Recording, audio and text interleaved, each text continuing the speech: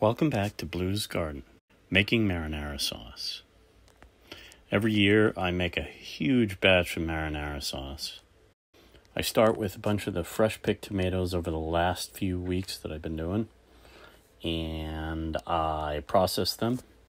I put them through the Cuisinart, and then I freeze all that liquid. When I get enough, I make a batch. I start with some fresh diced garlic and onion, saute it over olive oil. I take all of the frozen sauce that I've collected since then, and in it goes to melt down. I chop up some of my pepper and some of my fresh herbs. I have oregano, basil, parsley, thyme, all growing in my garden. I go out, pick some fresh carrots, shred those in the Cuisinart as well.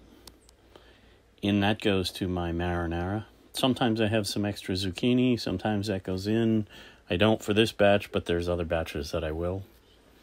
And then I let it simmer. I actually let it simmer for 2 full days.